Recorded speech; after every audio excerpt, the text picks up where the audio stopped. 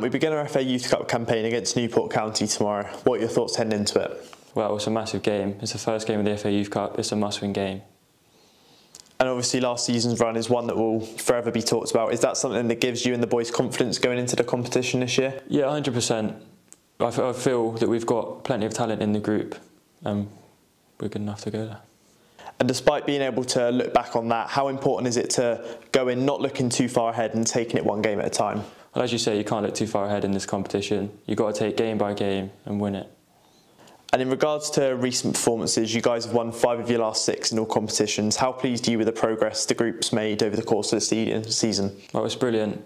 A bit of a shaky start to the season, possibly. But as you say, recent form, 5 out of 6 games won. It's brilliant. And there's been 2 clean sheets in those games and only 5 goals conceded in total. What have you thought of the defensive performances from your backline in recent weeks? Well, me being part of the backline is brilliant. A clean sheet is as good as a goal for me. So I take pride in that, and I'm sure all of the defenders do.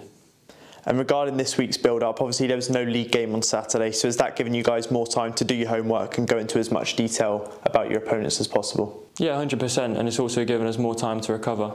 So we're all guns blazing for the game. And has Woody kind of set you any work to do during that week off? Obviously it's not often that you miss a game on a Saturday. Well, we have to do our own homework as footballers, obviously, who we're playing against, what their strengths, what their weaknesses are. And Newport are obviously a team in our league. What type of performance are you expecting from them? Well, I've played them a lot over the years.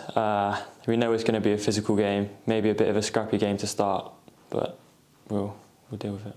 And obviously it's the first game this season that you guys have played at the Nigel Eady County Ground. How good will that be, playing at the stadium and hopefully having a good crowd to get behind you?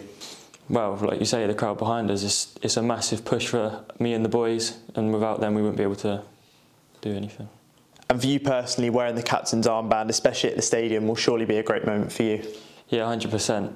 Every time I put the captain's armband on, it puts a smile on my face, but to put it on at the county ground couldn't ask much more. And it must mean even more to you considering how long you've been at the club as well. Yeah, I mean, the little boy down there, grown a bit since then, but yeah, it's still the same dream.